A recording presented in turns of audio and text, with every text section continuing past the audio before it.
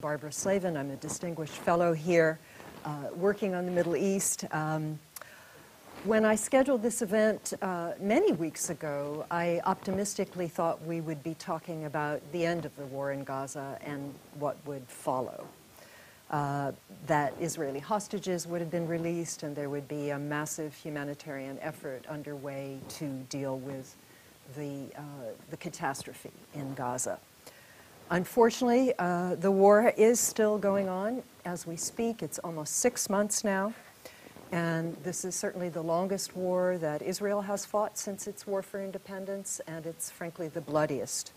It is obviously very difficult, and even if we had a ceasefire, it would be difficult to talk about the so-called day after. Even if the fighting stops now, thousands more Palestinians, especially children, are likely to die of hunger and disease. Jared Kushner may covet Gaza's Mediterranean beachfront, but by some estimates, it will take 8 years just to remove the rubble from the current conflict, let alone begin to rebuild. It's unclear who will govern the territory, who will pay for reconstruction, and how Israeli and Palestinian society and politics will recover and evolve. So it's a pessimistic note on which we begin, but I think it's very important to take stock of where we are and try at least to see a little bit into the future. So we've assembled hopefully 4 speakers, we're still waiting for one, who are deeply versed in the Israel-Palestine conflict, as well as Israeli politics, U.S.-Israel relations, and regional dynamics. And I'm going to pose a few questions to each of them. Then we'll take some questions from those who are here with us at Stimson. Those online can submit questions at stimson.org/questions, and we'll get to as many of them as we can in the next hour and a half. And we're going to try to keep this discussion as civil as possible. We know that there are a lot of emotions, but we want to be civil and constructive. Now, we're waiting for Merev Zonstein, who is in Israel, but she has had some technical difficulties, so I'm going to go to someone who I have followed for many, many years and who is well known and respected here in Washington, and that's Shibli Telhami, the Anwar Sadat Professor for Peace and Development at the University of Maryland and Director of the University of Maryland Critical Issues Poll. Shibli, I would like you to just give us a brief update on the situation on the ground as you see it, and then talk about the shifting public opinion that we're seeing about the war, particularly in the United States, where we've just seen some interesting poll results. So over to you, Shibli. Thank you so much, Barbara. Thank you for hosting me, and I'm really pleased to join this panel. So let me start with the part about public opinion, because it really goes to the heart of the matter, particularly in terms of what President Biden has been facing at home, and particularly now as he is waging a re-election campaign. I don't think he could have expected, where we are, nearly 6 months into the war, and where the American public is. And I want to start by just referencing May 2021. This was only a few months after Biden had come to office. He obviously came with an anti-Trump agenda that highlighted democracy and human rights, was backed by a lot of young people, and different segments of the Democratic Party and others in supporting him.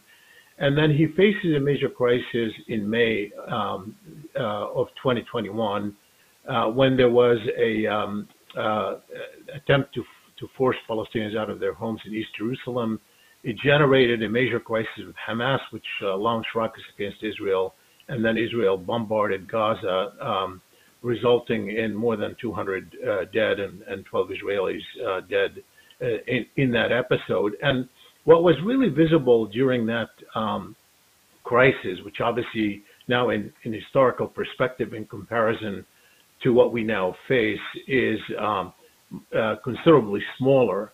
But what was obvious at the time was that the president was really clearly out of touch with American public opinion even then. And you could see that at the time he did not condemn what to many people, what the human rights organization called war crimes. He did not work hard to end that conflict quickly, to the point that many mainstream members of Congress in his own party, who typically weigh in more in favor of Israel than against, basically pushed him to make more efforts to end the conflict. And I think that what happened at that time, I did a poll right after that war ended. And what was interesting is that I wrote two articles about it, one for the Brookings Institution, one for the Boston Globe, about how that conflict actually hurt him, even in May 2021. And I think these people were not prepared to listen carefully. What we found was that the majority of Americans disapproved of his handling of the Gaza war, but especially, more importantly, a large percentage of Democrats, including nearly half of Democrats, who disapproved of his handling of that war. And interestingly, that's the time when we find that nationally, the president's numbers start declining. His approval ratings start declining. At the very same time, right immediately, after the Gaza war. Now, of course, there are many reasons why his numbers started declining. They're not all related to Gaza. But what's interesting here is most of the drop in May, June of 2021 of the president's numbers came from Democrats, especially young Democrats. So there was very good reason to think that it was probably correlated to his stance even then. And so I think the president has had a problem, particularly with his Democratic constituency, on an Israel-Palestine policy, even before the horrific attack by Hamas on October 7, and then the bombardment of Gaza by Israel. So I think one of the things that we see, certainly since October, is in a way, initially when you had the horrific attack and obviously a lot of Israeli civilian casualties, that was covered well in our media. It was the first 2 weeks, it was mostly focused on the Hamas attack and the Israeli casualties. And there was a spike in sympathy for Israel in the U.S. So we conducted a poll repeating a question we have asked over the years about whether the public wants the U.S. to lean toward Israel, to lean toward the Palestinians, or to lean toward neither side. And we saw an obvious spike in comparison, say, with June of 2023, which was the last time we had a poll on that issue, a spike of sympathy for Israel, including among Democrats. In fact, from poll to poll, that was the largest single spike we had observed for years. Still, though, keep in mind that spike happened across the board, Republican, Democrats, and independent, except among young Democrats, when there was no spike of support for Israel, according to that early poll right after the Hamas attack. But we also keep in mind, while there was a spike, still a majority of Democrats and a majority of independents wanted the U.S. to be even-handed, even then, even as the minority who wanted the U.S. to take Israel's side increased, and those who wanted to take the Palestinian side slightly decreased in the first 2 weeks.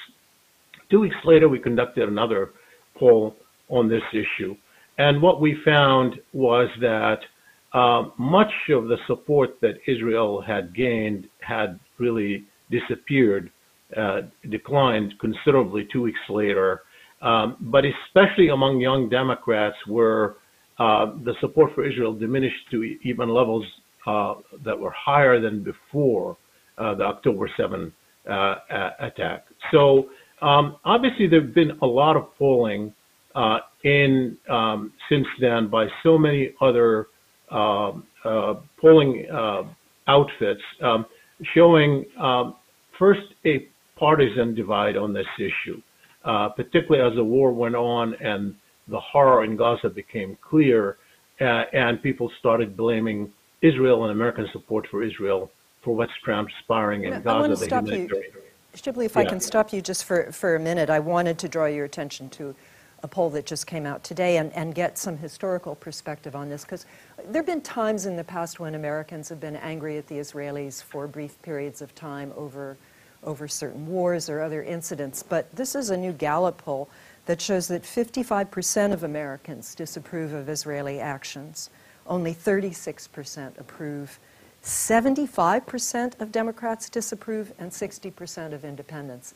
As somebody who's been doing this issue for so long, have you ever seen numbers like that?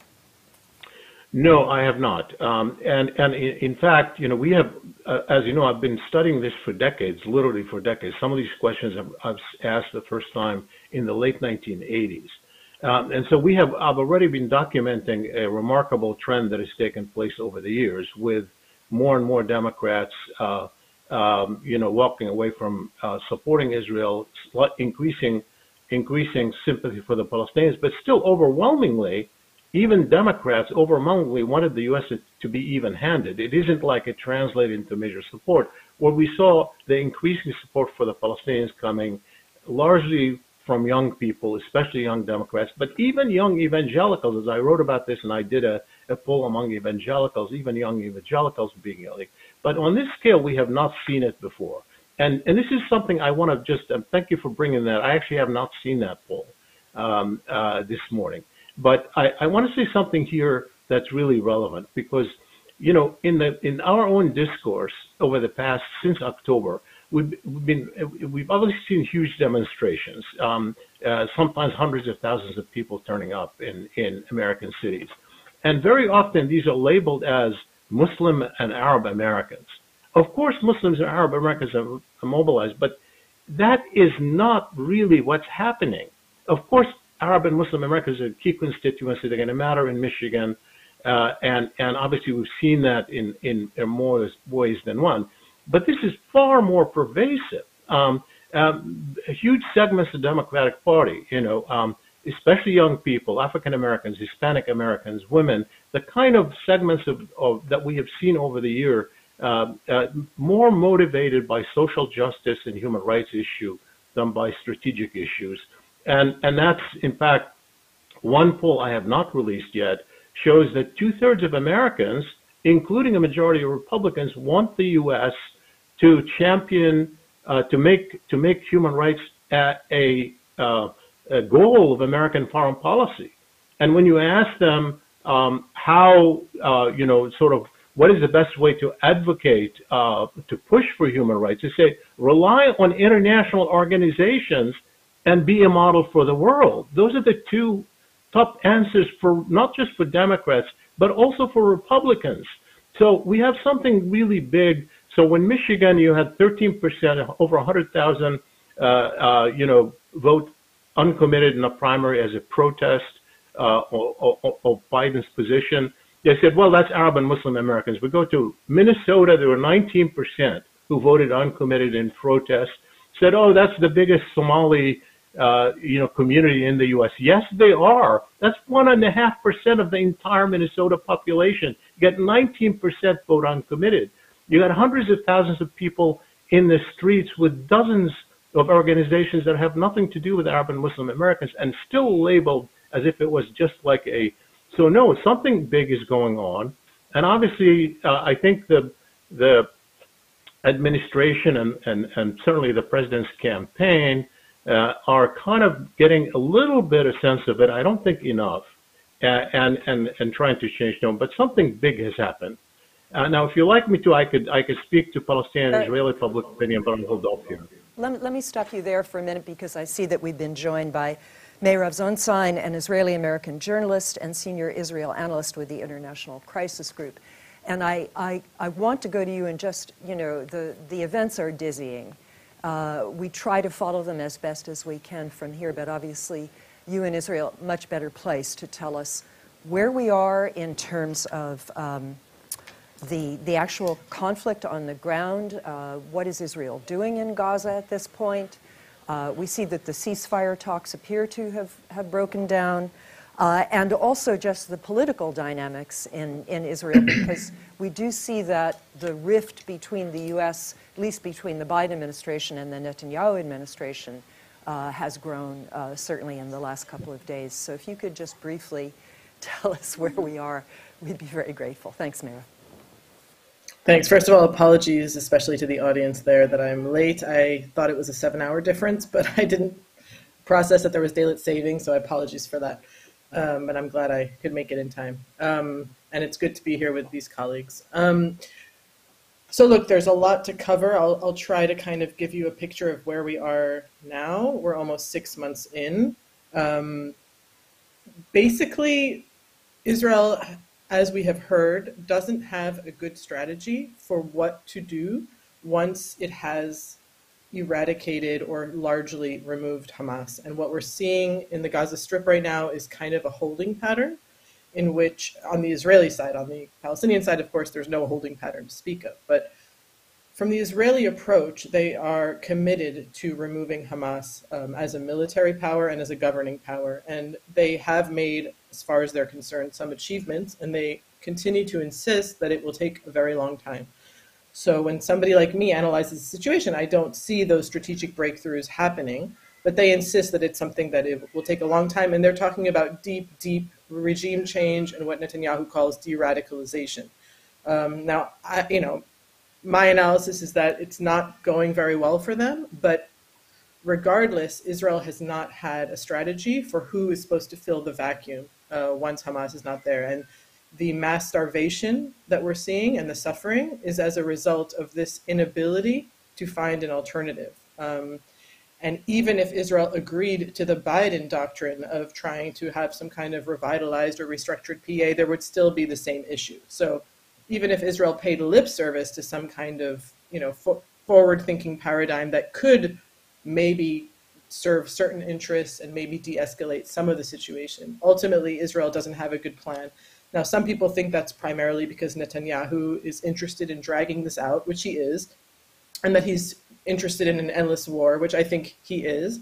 But I think that strategic challenge that Israel faces in Gaza, and the reason why Israel never went into Gaza in this way, and as far as it's concerned, it felt like it was compelled to do so after October 7th, is because it doesn't have a good solution for Gaza. It doesn't have a good answer for Gaza.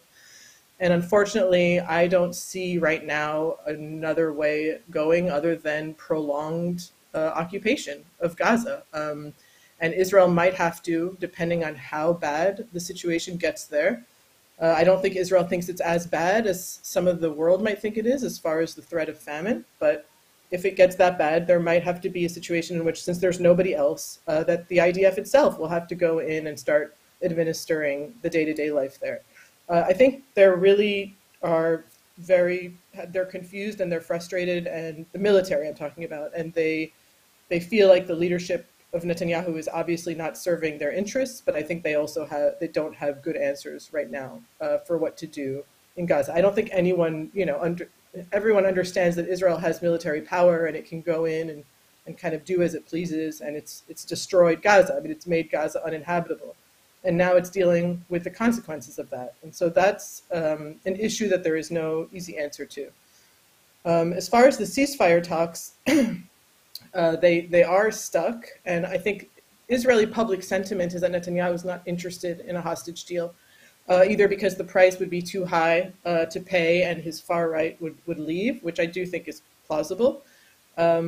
But he's also not interested because any kind of ceasefire will allow for time for people to refocus their efforts on getting him out of office. And most of the country wants him out of office and hold him responsible for what's happening.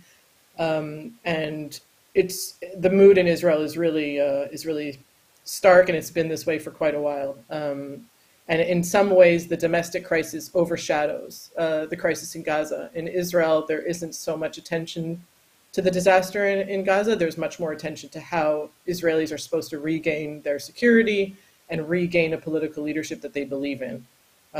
So on the ceasefire talks, I think the situation has been quite consistent that Israel wants to continue to operate for a long period of time and have freedom of operation, indefinite security control, as Netanyahu calls it, whereas Hamas has insisted a full withdrawal of troops and a clear timeline for an end to the war.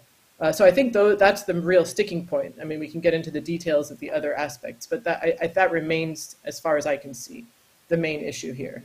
If you could also just say a word or two about the latest tensions with the U.S. I mean, is Netanyahu benefiting at all from this? We had the abstention at the UN for the first time.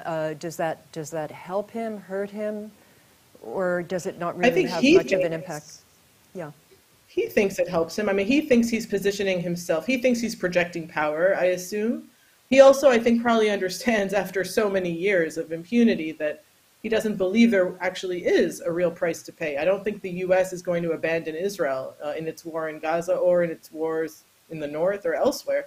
So he has that leeway to do that. And for him, it's pandering to a political base that has this illusion that it doesn't need the U.S. when clearly it does, but that standing up to the U.S. is a projection of power. I mean, he even said it today. He said, the reason I'm doing this is to send a message to Hamas. Now, I mean, we can argue about how much bullshit that is or not, but that's how he's positioning himself. And the more isolated Israel becomes, the more the far right kind of grows in Israel as, the whole world is against us. So we need to fight harder, we need to fight longer, we need to fight stronger. So that's kind of the reaction. Whether or not it'll actually help him in the polls, I don't know. The Economist cover this past week was Israel alone, which is not exactly true. Despite the various signs of irritation we've seen between the U.S. and Israel. And an expert on that topic is our next speaker, Lara Friedman, who has taught me so much on this topic over the years. Lara is president of the Foundation for Middle East Peace. She's a former U.S. Foreign Service officer and previous director of policy and government relations at Americans for Peace Now. So feel free to react to what Meirav and Shibli have said, but I also want to get a sense of your reaction to those new poll results. What are you seeing, particularly on Capitol Hill? Was it only a week ago, that Chuck Schumer, the most senior elected Jewish official in the United States, made a rather stunning speech in which he warned that Israel was in danger of becoming a pariah state. He's obviously gotten some flack for that, but also some praise. So, where do you see U.S.-Israel relations now in terms of your expertise here in Washington? Thank you for the question, and thanks to the two previous speakers. This is a great panel. I'm looking forward to hearing Ali also. I think a lot already has been said about this. The question of where U.S. Public opinion is seems to be pretty settled. The polling is clear. The uncommitted votes in the primaries. Democratic public opinion is clearly moved beyond, I think, what the Biden administration understood was happening. I think this has weirdly taken them as a surprise. I say weirdly because I think most political analysts who are viewing this without a preconceived idea of what public opinion has to be were not surprised. And again, what Shibli was saying, if you look at the protests are not just Palestinian Americans, Muslim Americans. This is about rights and values and social justice. And it's been coming for a long time. And people hate the word intersectional, but it is related to what I think a generation, multiple younger generations of Americans see as a question of fundamental values and not having a values exception for anything, including Israel. So I think that kind of took a lot of the Democratic leadership, which maybe only listens to its own instincts and a set of in-house consultants, sort of, and telling what they would want to hear on Israel. I think that took them by surprise. That doesn't necessarily translate to any shifts in policy so far. And I think it's really important to, my grandma would say, listen to people's words, but watch their feet. The Schumer speech, I think, is a good example of this. It was a shock. It was a powerful speech. I will note that he focused on Bibi. This is not dissimilar to what the Biden administration previously did when they had their order for sanctions on settlers. There are issues that they and their consultants know well are particularly unpopular with Democratic voters, and particularly unpopular even with liberal Zionist Democrats, the Democrats, the voters who care about Israel that they care about the most. Settlements are not a popular issue. Bibi is not a popular leader. So having a policy of putting some sanctions on settlers is a way of, maybe they thought, letting off some steam without actually taking on the policy of Israel in Gaza, which is what has the grassroots engaged. A speech by Schumer challenging whether Bibi is a good leader, again, popular amongst a lot of American Jewish voters and supporters of Israel, doesn't actually challenge anything that's happening in Gaza. And if you look at the actual policies, the watching the feet, that speech was a little over a week ago. In the meantime, we've seen a total ban on funding to UNRWA for at least a year. And okay, fine, it wasn't a permanent ban, and it doesn't use the word terrorism, and there's some, I don't want to say silver linings in the way that was framed, but the bottom line is we have a famine, right? Every serious organization and expert that judges food security says there is either a famine or incipient famine, probably too late to even prevent mass deaths, and the Congress just barred aid to the only organization that has the capacity on the ground to actually deal with this. In parallel, that same bill gave around $4 billion of completely unconditional military aid to Israel. That's direct funding for which they can buy weapons and ammunition and other things, including funding they can use offshore, a chunk of it in Israel, and that's actual cooperation agreements with the Department of Defense, again, for weapons. Yeah, just to stop you though, that's part of that 10-year agreement that It Obama is. signed, But right, the back 10-year in 2016. It is. It's part of the MOU, but that doesn't mean in the context of an ongoing genocide being committed with U.S. weapons that Congress couldn't, for instance, put some reports on that, some conditions, some limitations, at least some language suggesting concern. There's nothing. Again, this is the watching the feet.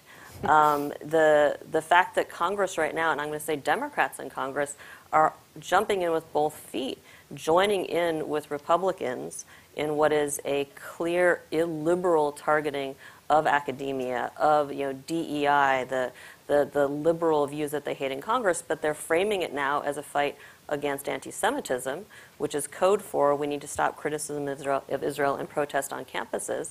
But by making it about ostensibly anti-Semitism, Democrats are joining in. So again, listening to the words but watching the feet. I feel like what we're seeing now with the Schumer speech, I think Biden yesterday was quoted as saying in an event when someone asked about the protesters who keep interrupting his public events, he said, well, they have a point, suggesting we need to do more on Gaza. You get a sense they're trying to give some breathing room for grassroots, which is outraged. But I don't think, from what I've seen and from people I've engaged with, that is yet going to translate into any shift in policy. And absent a shift in policy, I don't think it actually makes a difference for the grassroots that's enraged at watching children dying. I mean, we're seeing pictures now of children starving to death. Someone said once, like, there can't be a famine there. We're not seeing Somalia-style pictures. Well, we're seeing them now. Yeah. And we don't see anything yet to suggest that leadership in Congress are listening to their progressive colleagues, because there are progressives in Congress pushing hard on this and have been for months.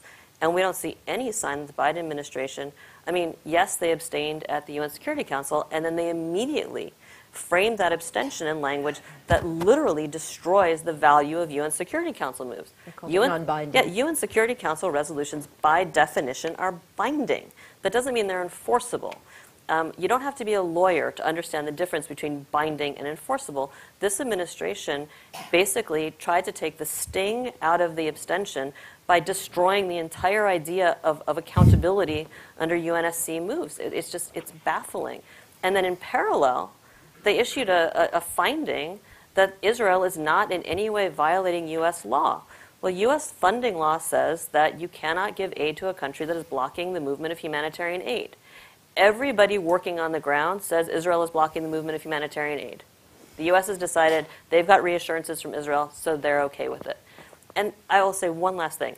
The part that is most maddening about this, and I think it's for any of us who followed the Obama administration's engagement with Israel on this, It feels like the Biden administration learned all the wrong lessons from the Obama administration. The key lesson they seemed to learn was don't clash with Israel on anything, as opposed to the lesson being if you try to stand up even a tiny bit, you're going to pay the exact same cost in political capital as if you'd actually had a policy and defended it and done something meaningful that could actually change what's happening and defend U.S. national security.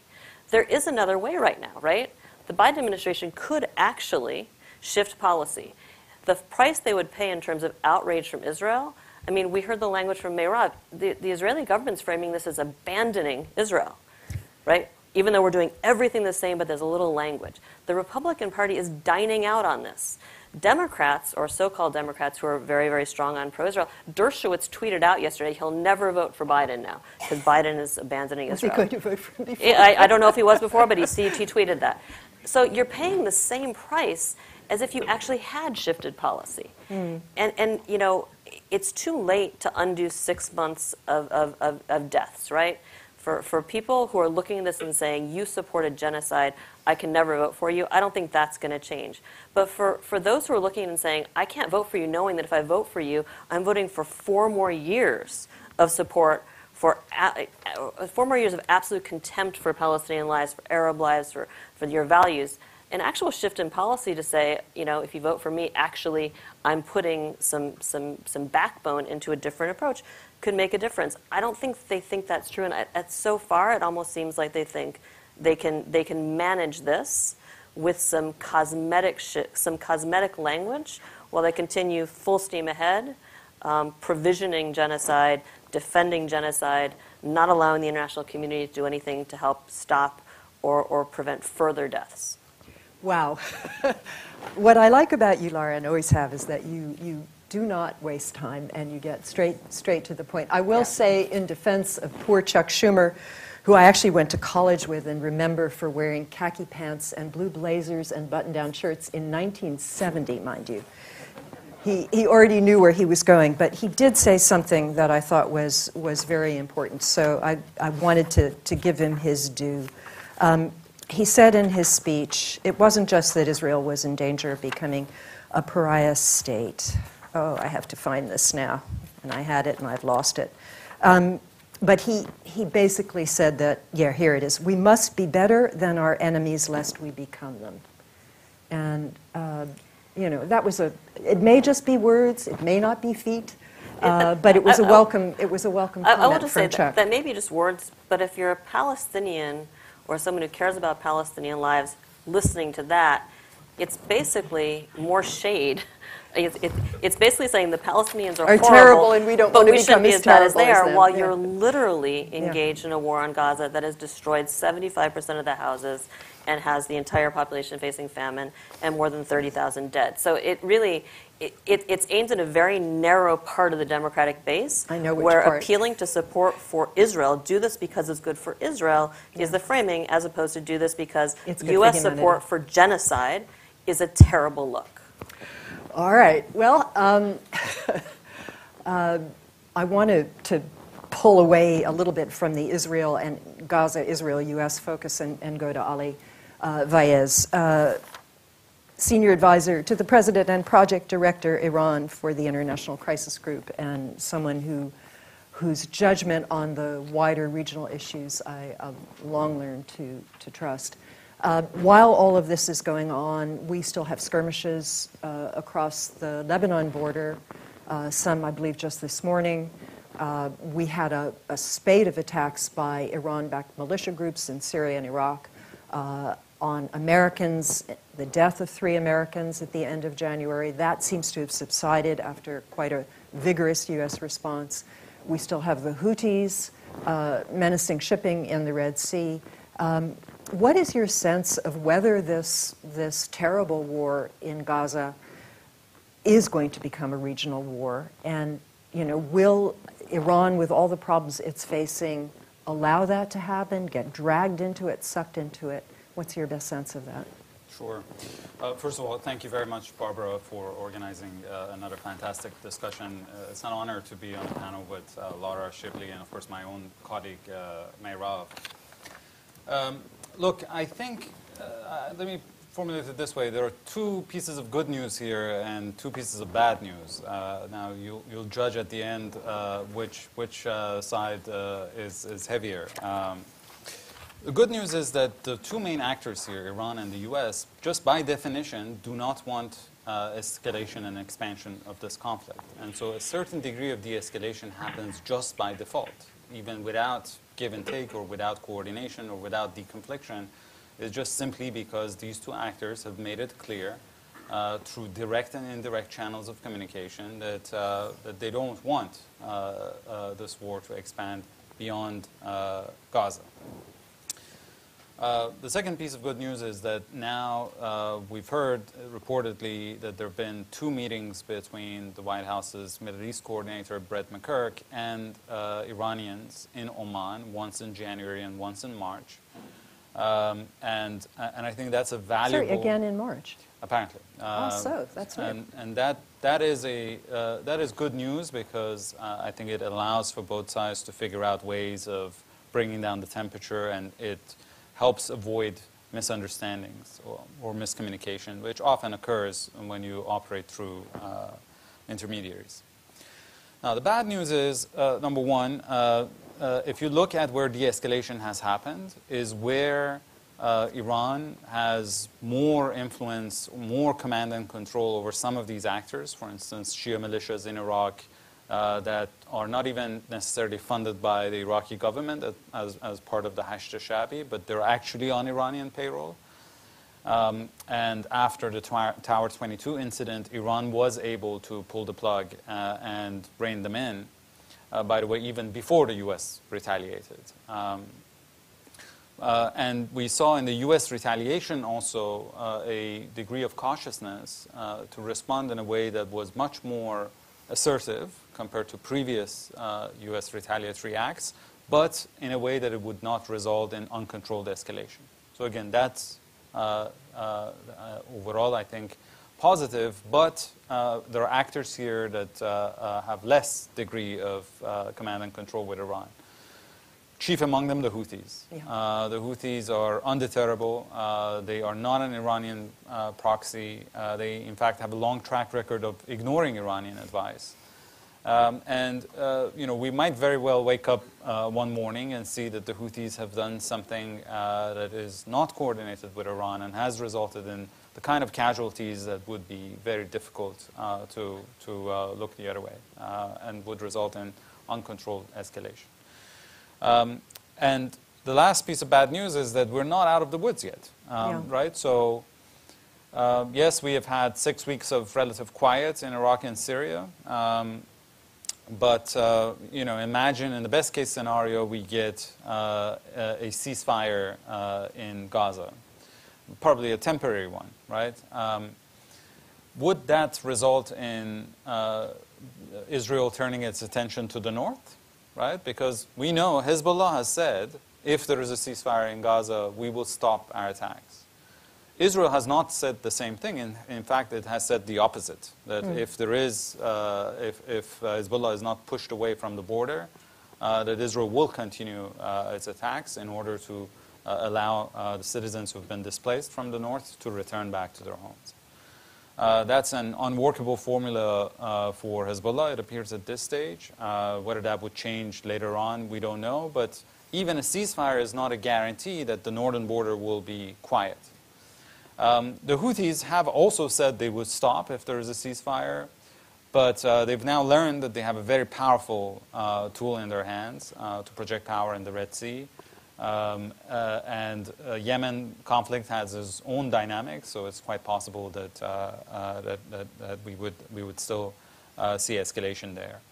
And of course, in a scenario that eventually, at some point, there is a ground incursion into Rafah, I can guarantee already, sitting here, without any doubt, that you would see resumption of attacks against U.S. forces in Iraq and Syria. This ceasefire that we have right now on that front is not permanent. It is temporary. And it's because the conflict in Gaza remains tragic, but if you look at the number of daily deaths, it has plateaued a bit. And so there is some kind of justification for them to say, it makes sense for them to allow the Iraqi government negotiate with the American government in terms of withdrawal of U.S. forces from Iraq. Prime Minister Soudani is coming to Washington in a few weeks. And so it makes sense to give the government time. But if there is a campaign in Rafah which results in more atrocities, I think it will be very difficult to keep these groups at bay. And so again, there are plenty of risks down the road. Yeah, I was in a meeting with a senior Arab official who was extremely concerned about the prospects for an Israeli war on Hezbollah, and that, depending on how that went, that could reignite, he didn't mention Rafah, but that could reignite the popular mobilization units, so-called, in Iraq, which have stood down for now. I want to start bringing in questions. There are a whole bunch that are streaming in online. Some of them are really more comments than questions.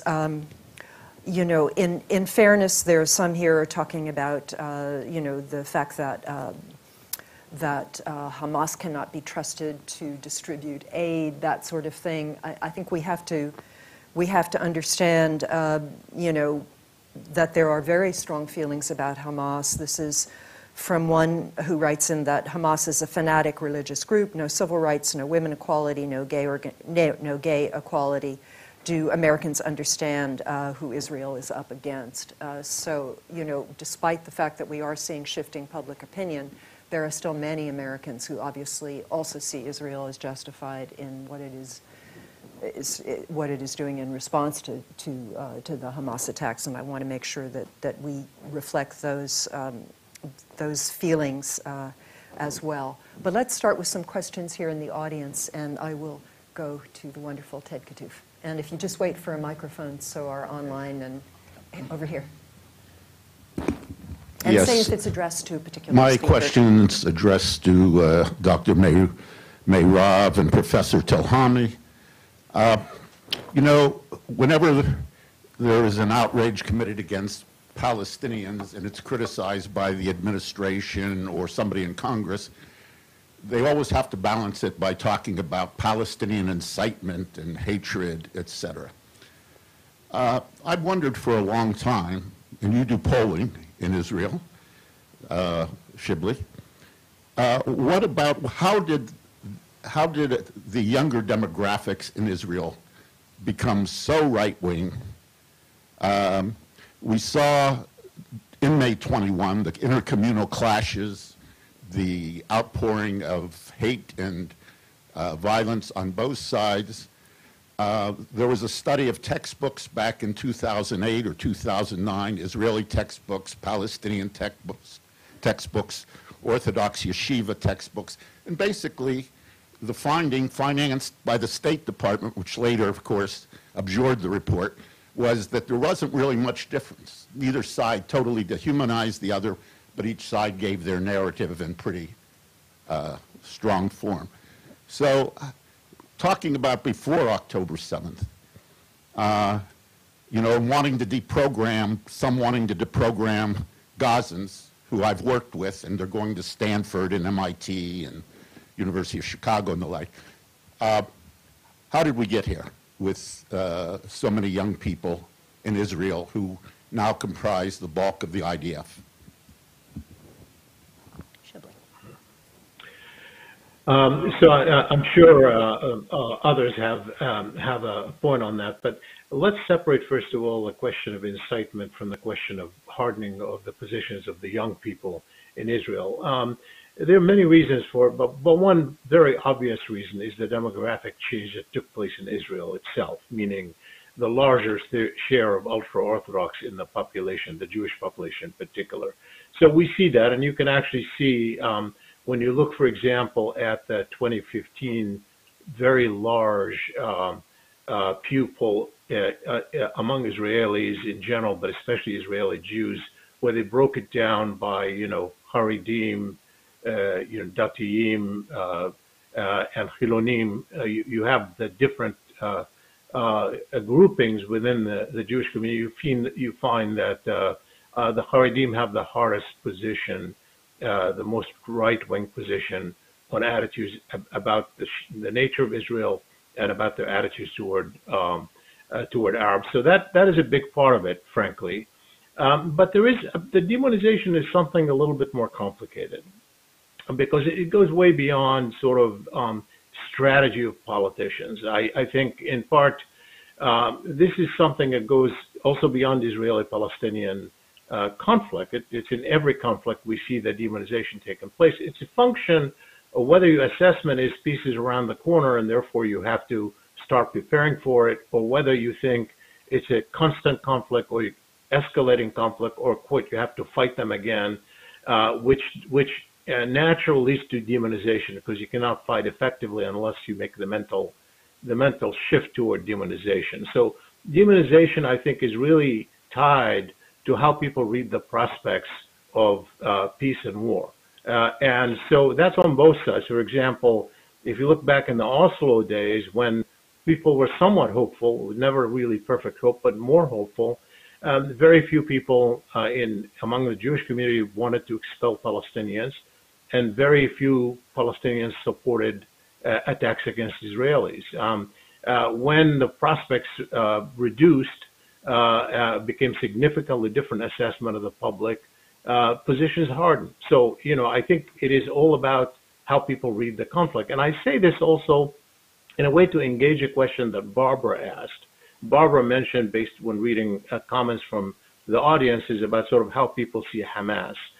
First of all, by the way, Hamas, no matter what, there are international humanitarian laws that have to be obeyed, no matter how bad your enemy is. I mean, that's why those were written. So, the fact that you have a horrible enemy does not justify breaking international humanitarian law, and that goes for both Palestinians and Israelis.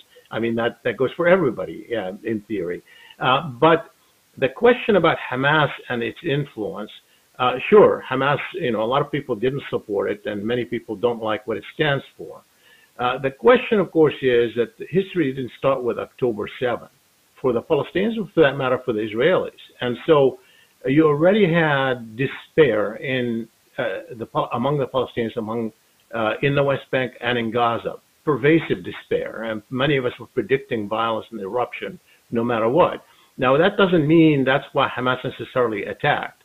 But when you have hopeful outcome and there's no despair, people, when Hamas does something horrible, say, stop it, you're stopping our prospect for, getting out of this.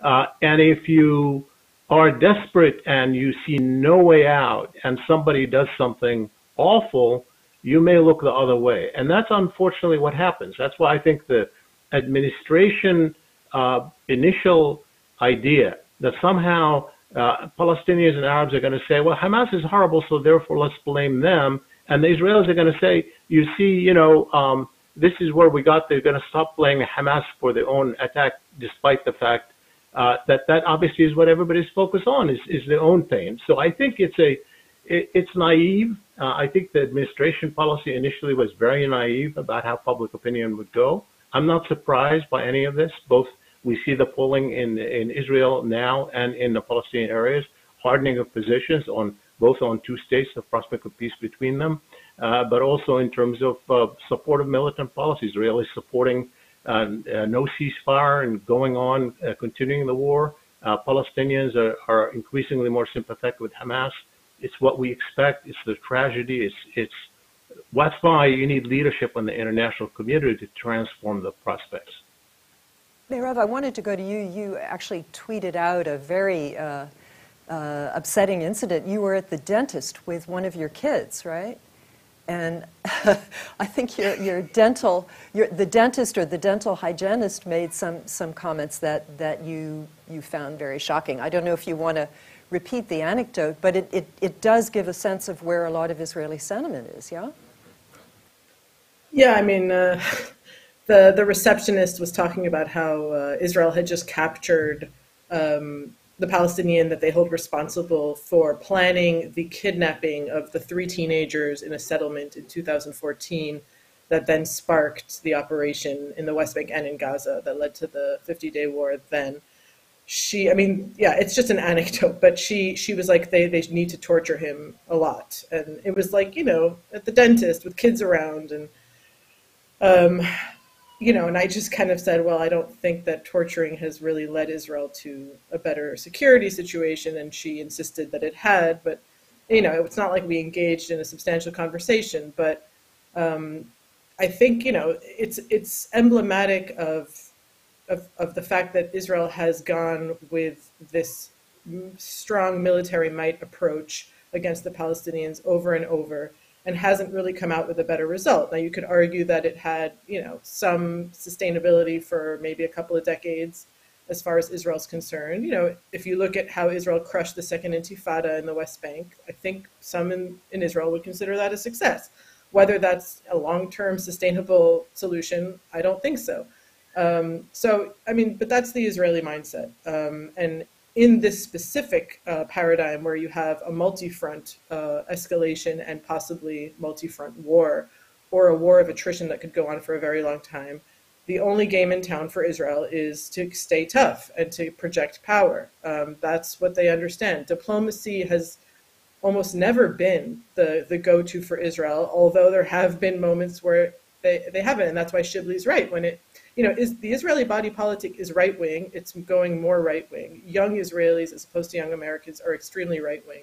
But if you have a leader who comes in and has a conviction and a strategy, that could change. I don't believe that, I think Israelis would go with a different vision if that vision was properly disseminated. But they haven't had that for a long time. And also the international community has sent a clear message to Israel that it can do as it pleases and it can build settlements forever. And that has had a real toll on how Israelis understand. Like, Israelis don't understand that there's consequences for actions. It's like a child who thinks he can get away with things. It really is that simple in a lot of ways. So I'll stop there. To add something just there. Sitting here in Washington, I think trying to understand how the Israeli body politic has moved further and further right, really since the birth of the peace process. I mean, what Meirav just mentioned, the impunity. I mean, that's part of it. I mean, most of the kids who are serving, the youth in the IDF today, have lived almost their entire lives under Bibi governments, right? Mm-hmm. And those governments, from since this last 20-some years of it, have each one of them, each time we say, this is the most right-wing government in Israel's history, they have been more and more right-wing and more Kahanist in their outlook, right? All the land is ours. Anyone who asks us to give up any of it is anti-Semitic and anti-Israel and doesn't care about our lives. I mean, that's their entire lifetimes. But I also want to make the point that it's not just the impunity. The entire peace process, and I say this as someone who worked in the State Department during the Oslo era and worked at Peace Now for years, the entire peace process is based in part on an explicit dehumanization and denial of Palestinian humanity and rights, right? The entire framework of the peace process, it's sort of like Chuck Schumer's comment.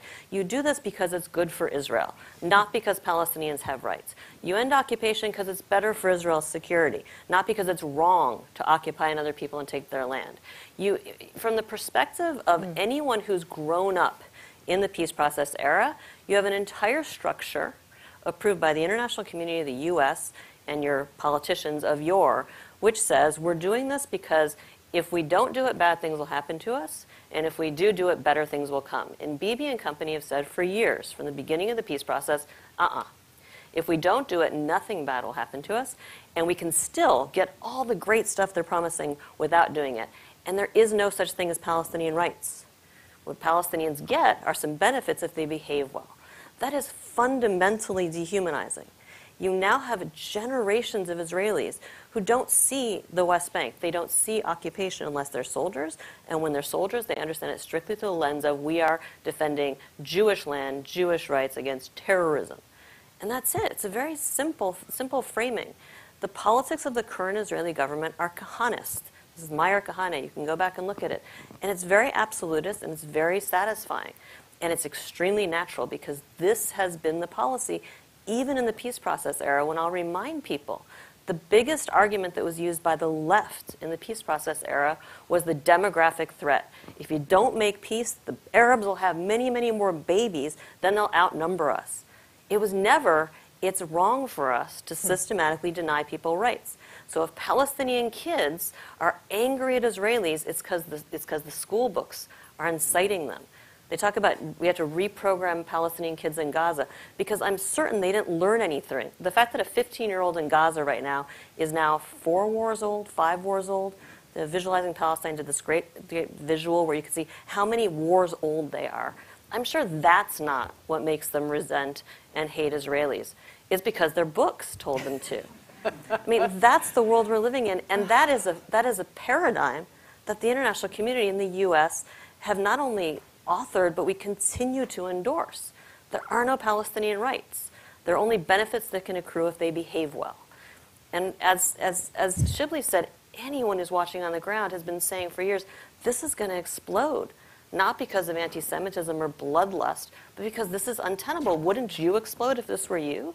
And you will hear Israelis say, yeah, if I were a Palestinian in Gaza, I'd be fighting back. I wanted to ask this one online question. I know that we have a lot of questions in the room. This is from Carl Inderfurth, former U.S. official, very distinguished gentleman. He wants to know whether others have stepped up to fill the gap in UNRWA funding, and whether the 12-month ban on U.S. funding has gone into effect. I think the U.S. stopped in January anyway, funding. Yeah, so the U.S. suspended funding already. So this is just continuing what is already the policy. Since the allegations by Israel of a small number, it's like 12 people out of 13,000 being directly involved, and as I understand it, there still hasn't been evidence produced. A whole lot of countries cut off aid. Most of them have by now resumed aid. I think based on both the fact that Israel has still not given evidence of a pervasive Hamas engagement of UNRWA. Again, 12 people, even if that's true, out of 13,000 does not show that UNRWA is a front for Hamas. But also because there is a famine, right? That's why the U.S. policy, I wrote that it was a moral obscenity, that right now you're cutting off aid. So the aid is now restarting from a lot of countries. The U.S. is giving aid through the World Food Program, I believe. The U.S. is giving aid through, but fundamentally being able to distribute on the ground. Anybody who's watched Chef Jose Andres, right? World Central Kitchen, the hero of this story right now. Yeah. But he's very clear, if you're not going to have UNRWA, there's no one has capacity to distribute. And Israel now is assassinating the Palestinian officials, who are police officials, who are involved in distributing on the ground based on arguing that they are Hamas officials, bearing in mind that for 16 years Hamas has ruled and everyone who works for the government, by the Israeli calculation, is now a Hamas official. It's sort of like de-Baathification in Iraq, where we're going to kill everyone who had any civil service or security position, and then there's no one to deal with. So they're not. UNRWA's capacity has certainly not been replaced on the ground. There's nobody else who can do what they do, and the funding crunch continues. Yeah. Gentleman right there with the cap and the beard. Thank you, Ms. Slavin. My question is with Mr. Ali and also Ms. Slavin, if you could also pitch in on that. I'm very curious to know, where do we see Iran's strategic footprint in the years from now? As you very rightly mentioned, the Arab official you were talking to, who said he has fear of the popular mobilization forces being reignited in the region, and also Houthis' capabilities, although they're not proxies of Iran, but there is a record partnership in terms of defense and other things as well between both the entities. So I'm very curious to know, and also in the information space, we see a whole new level of credibility being established for these non-state actors, particularly members of the Iranian axis of proxy group. So, and on the domestic side, there has been the record lowest turnout in the general elections as well. So keeping all these moving bits and parts in mind, what do you suggest, how do you see Iran's role going forward in terms of managing its proxy network? Is it going to blow out of proportion, or is it going to be in control? Let me add on one other thing that we had talked about earlier, which is Iran's nuclear program, and whether you think that the situation in Gaza, if it expands, could actually finally affect Iran's decision whether or not to make a nuclear weapon. Sure.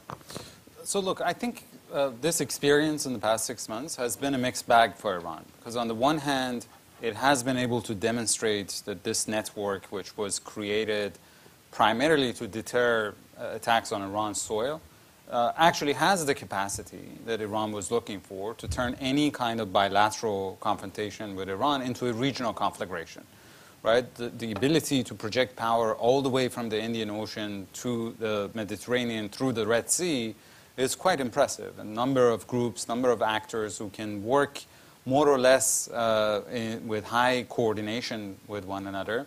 It's real power, right? However, it also in the process, Iran has demonstrated how reluctant it is to use these groups for anything less than defense of its homeland, right? So this is not a formula in which you have, all for one and one for all. They are willing to sacrifice a lesser of member of this axis like Hamas, and Iran is not willing to sacrifice Hezbollah for defending Hamas or the Palestinians, because Hezbollah is the crown jewel of this forward defense policy, primarily aimed at preserving Iran itself, right? So it's a mixed picture, and in the process, I think there are other points of vulnerability that have come to surface.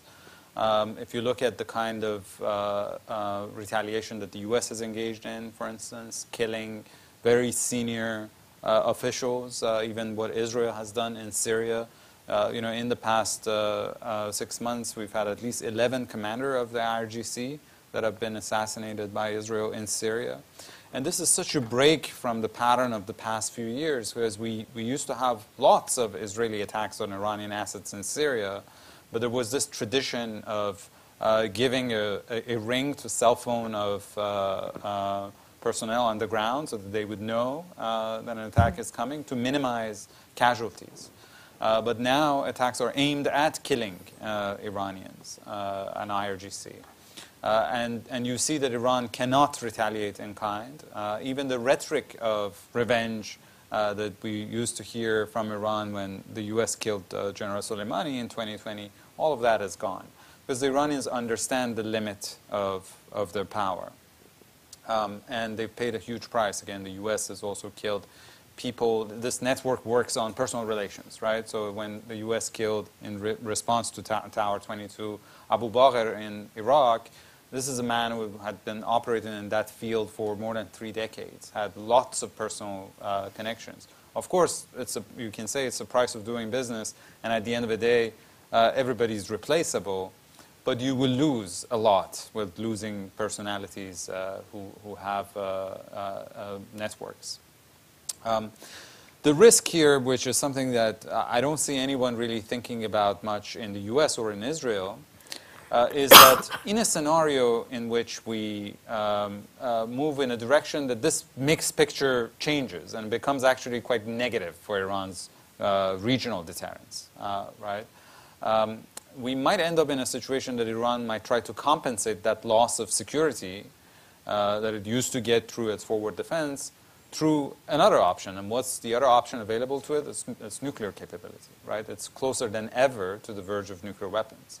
So in a scenario, for instance, that we have a confrontation between Israel and Hezbollah, which is going to be extremely costly and disastrous, no doubt about it. But of course, Israel will prevail at the end. We might reach a new degree of deterrence.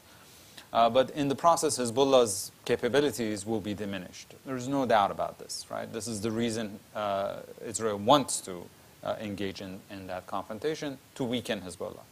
Now, if you're Iran and your regional deterrence has been weakened, and also you're in a situation that you don't see any possibility of using your nuclear leverage at the negotiating table to get sanctions relief, then the most obvious option is to go for the ultimate deterrent, right? So I'm afraid that the more Israel succeeds in weakening Iran's regional deterrence, the more it fails with creating even a bigger problem for itself, right? Because once Iran is sitting behind the nuclear shield, then it will be in the same situation that Russia is today, right?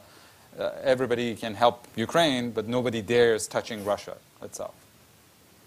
Well, that's a depressing thought. I did want to read this one positive note. This is, don't forget, Menachem Begin was a right-wing leader.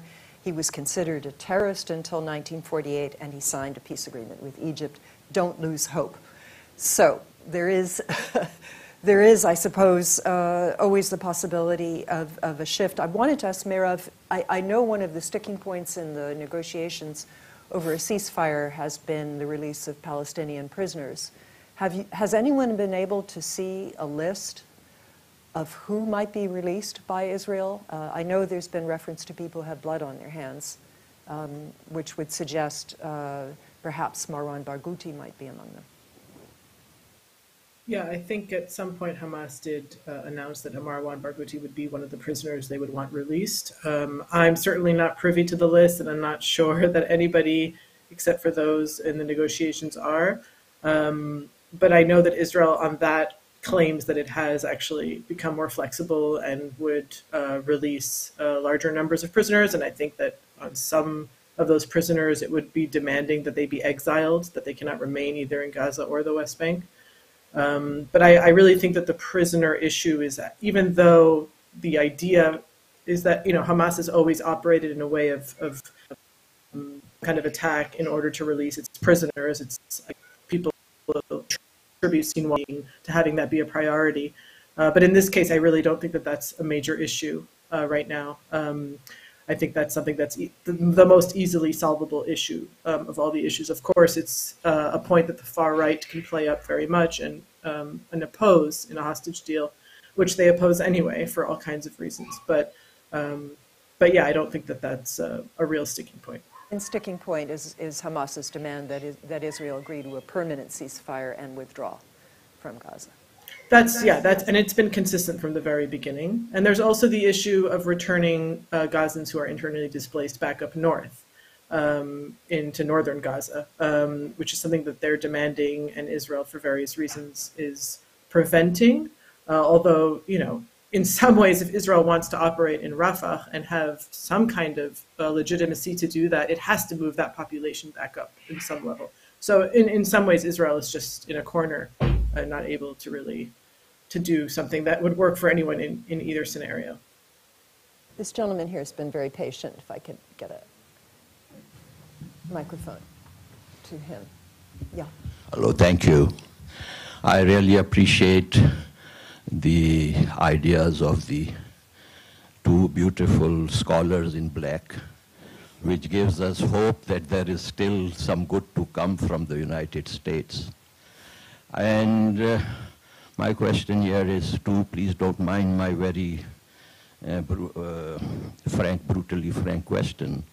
One is that Hamas is terrorist, and I condemn that. But then the state of Israel has killed 27 times more people than Hamas did on October 7.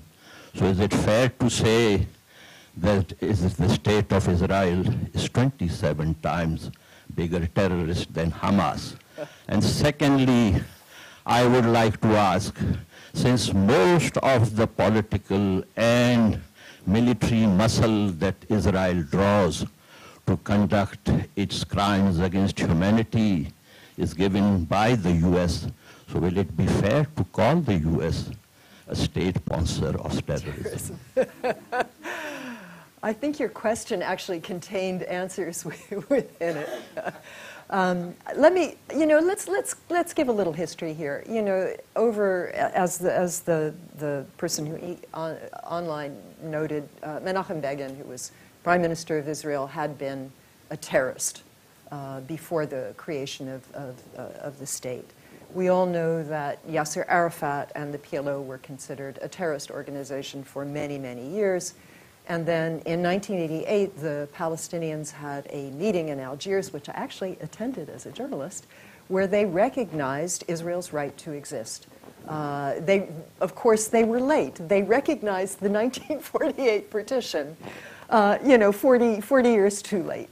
So, we have a horrible situation where there are prospects for peace which become frustrated. We condemn various individuals and organizations for actions that are terrorism, frankly.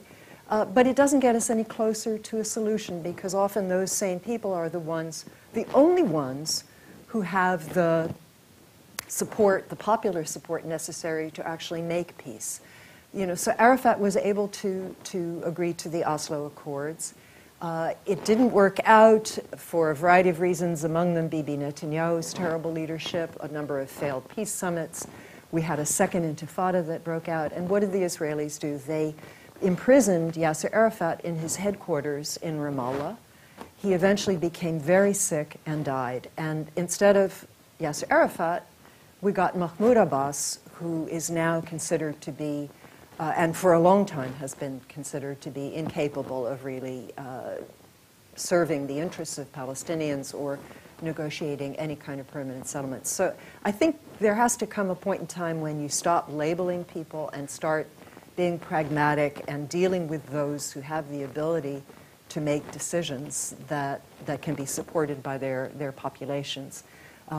But the United States, you know very well, especially since September 11th, 2001, we have made an industry out of terrorism designations, sanctions, and it has not gotten us, it seems, any closer to the peaceful solutions that we seek. So that's my editorial.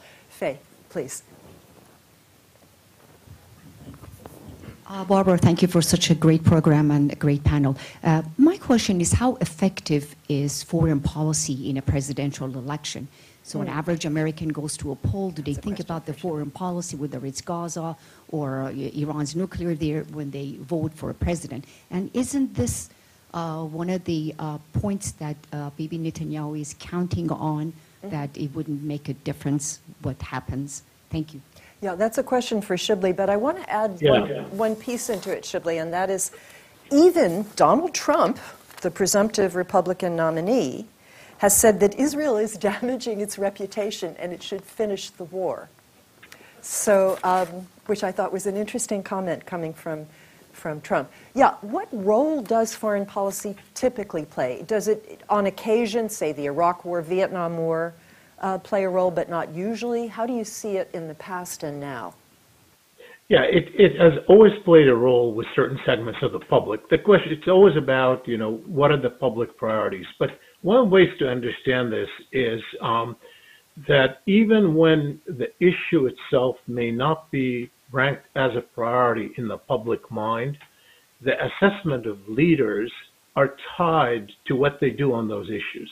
So, for example, one reason why young people are angry with Biden, they're angry with him because his behavior since he came to office, as I said, even dating back to May 2021, has gone against what they assumed about him, his own character. So it undermined his own character as a president in their eyes. And foreign policy in this particular case, particularly when it comes to the Gaza war, I think what you see is that it's become a prototype for what the U.S. stands for. We're in the middle of a values war. And this issue of Gaza is a prototype for our drive for human rights, for international law, for the kind of world we want to see at a time when we're fighting for all these values at home and abroad.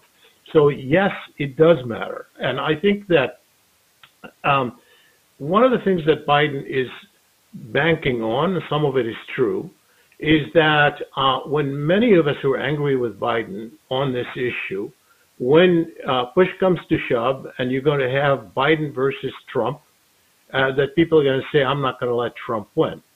And a lot of people are, maybe most people are in that camp, for sure, yes. And so they're going to put aside their anger, even as deeply angry as they are on Gaza, and probably vote for Trump. Most people, most Democrats, many independents, some Republicans.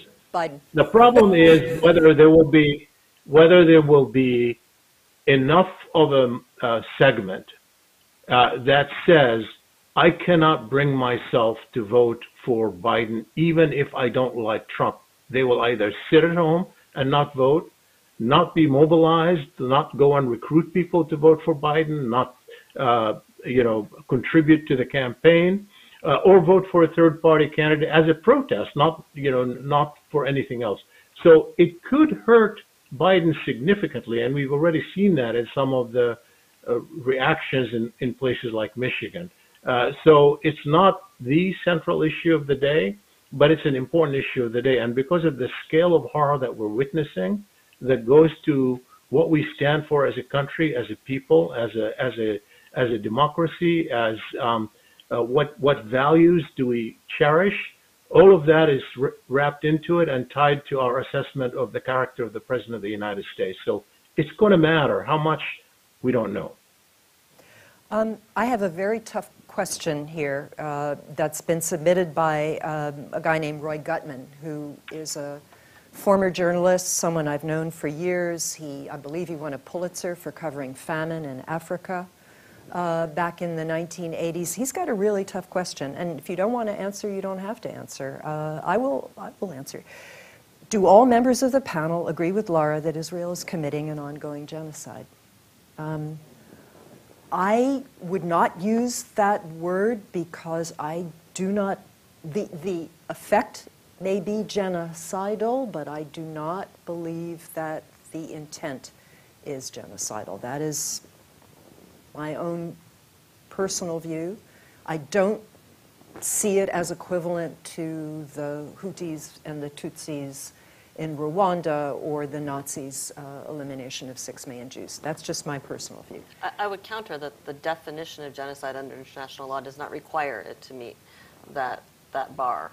The International Court of Justice, in looking this out, found a probable case for probable genocide based on the clearly articulated intent, the probable case based on the clearly articulated intent. It does not have to rise to the trying to kill every member of a race in the world. That's simply not, that's not the bar under international law, even though I think that is intuitively what most people think of. It can't be genocide if it doesn't kill everybody. That isn't what it means under international law. Does anybody else want to touch that? And if you don't, that's quite all right. Raise your hand if you do. I would just say that on the intent, actually, it's more debatable because of the rhetoric that we've heard coming out of Israel. But without getting too much in the weeds of I'm not an expert on the legal definitions of genocide. Obviously, I'm well aware of what's been happening in the hearings, but I think in some ways it's very important to name it what it is. I'm not saying it's not, but at this point, that's distracting from what's happening on the ground, which is a disaster of epic proportions. And this, again, is not new. What Israel's been doing to the Palestinian people for decades, this is just on a much worse and larger scope. And it has a lot more legitimacy to do it because of October 7th. The dispossession, the disenfranchisement, the dehumanization, just preventing them from living. So there's different levels to that. There's different peaks to that. This is a very big peak. Some call it genocide, some don't. That I don't think that's the issue here. Again, it is an issue, but the real issue is how do we get to a place where people can live with dignity and freedom? That's the point. Yeah. We have time, I think, for 1 or 2 more questions. So this gentleman has been very patient. Let's go to him. Hi. Let me identify myself. Augustus Alzona, Asian, Filipino, Catholic American. I've lived in this town since 1952. I've seen U.S. presidents come and go, Philippine presidents come and go, various lobbies come and go. A lot of lobbies, those lobbyists are still here, though, haven't left. Their kids are here. But anyway, question is this, basically, I guess this is addressed to you all and your bosses and who's ever paying your salaries, etc. If you don't care to answer the question yourself. Basically, when will the West, including America, and then you can actually maybe throw in Israel in there, it being a socialist democracy, by the way, that ever learn that war crimes and genocide has consequences? I thought here in the 21st century we'd be getting away from the sins of the 20th century. So, to that, if you don't care to answer that, my question is what would you advise the next president of the United States, whether it be Donald Trump or Joe Biden, concerning the Middle East? That was the same question I posed to Henry Kissinger in 2015. And what did he say? He said he also answered it concerning Putin. He said that the West, America needs to prepare for the redrawing of the map of the Middle East. And then he also said we need to, the West needs to prepare for a post-Putin Russia. And if that didn't send a signal out to every single other country in the world, I don't know what did, but he's dead now, and so is the 20th century, hopefully. Does anybody want to offer any policy prescriptions for the next president, be it second-term Biden or if I may, if I may, I have an article in the current issue of Foreign Affairs, the March-April issue with Mark Lynch, called "The Two-State Mirage." And the idea is not that we oppose two-state, and many here know that I have been a supporter of two states before it was popular, and I worked hard formally and informally to make it happen even before Oslo. But rather that my worry that this talk of two states now or reviving diplomacy at a time when we see the devastation and the horror, whatever you call it, it is an unacceptable humanitarian catastrophe that's man-made, that's human-made. And it is one that is not likely to lead to any prospects of peace, especially given the kind of psychology in Israel and the Palestinian community now, but also what is required on the ground. And therefore, my fear is it would distract from what needs to be done, which is end the killing, provide humanitarian aid, and look for a long-term solution down the road. Therefore, our recommendation was not to use this promise of two states as a smokescreen, but rather to stop being complicit. One of the questioners asked about the role of the U.S. Part of the problem, whatever you call what's happening in Gaza, whether you call it genocide, atrocities, violation of international law, war crimes, it is on a horrific scale. Let the lawyers hammer out what they will label it for legal reasons, but it is unacceptable. It is something that goes against our values for most of us, against international law as we understand it, against international humanitarian law. And part of the problem has been that we have been complicit, the United States of America, our government has been complicit in these events. And when there are no consequences, when the U.S. does not follow through in defending those principles, you're essentially supporting them indirectly and making them happen. And therefore, our recommendation has been to start holding violators of international law and those who carry out war crimes to account. And if in fact the International Court of Justice decides that what's happening is genocide, then that has implications for the United States. And the U.S. therefore should be judging Israel and the Palestinians on their behavior, not on some prospect of an outcome that is not likely to materialize. Even if you can't solve the problem on your own or with others, stop being part of the problem and start being part of the solution by assuring that there are consequences. Final thoughts from our other panelists? Shibli, I don't know, when you say consequences, do you mean going as far as stopping certain kinds of military aid, or? Oh, absolutely. I think when you're saying or observing the kind of violations of human rights, and as many senators have argued, even violations of American law, let alone international humanitarian law, and you don't condition military aid on behavior, what do you expect? There's no question that is something that is essential to assert American influence and to influence the events down the road in the Middle East. All right. Let's see. One more question? One more question quickly. Yes, go for it. And then we will close. So even as the U.S. and Israel negotiate with Hamas for the ceasefire and to release hostages, there's rhetoric coming from both administrations that Hamas can't be part of the negotiations for long-term peace. I guess my question is that given the fact that that sort of rhetoric that denies agency to Palestinians to pick their own leadership has resulted in the growth and popularity of Hamas, how realistic and pragmatic is it to think that Hamas can be eliminated from a long-term negotiated settlement? Yeah, I'm going to pass that last question, that last hot potato, to Meirav.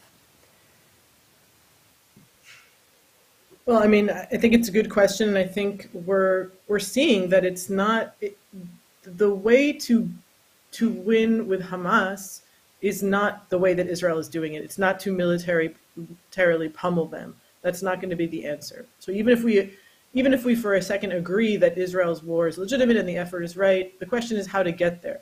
And I think from past experiences, the U.S. has had this experience and others, it's not the way that Israel's doing it. It's going to have to be a political diplomatic solution. And it's important, we call it the Israel-Gaza war, but it's the Israel-Palestine war. This is a war of Israelis and Palestinians. And you're right that they aren't given agency. We saw what happened when they elected Hamas in 2006. And nobody in the world is going to support elections at this point. So you're stuck because the Palestinians need political representation. They deserve a political leadership that represents their interests. And part of the reason why Hamas is so popular is because they haven't had that, and because the world hasn't let them have that. So I think clearly the strategy has to change. If you want to beat Hamas, then you need to think about how to integrate it on some level into a future post-war scenario. That's just the practical way, regardless of the moral standing either way. I want to thank my guests. These topics are not easy.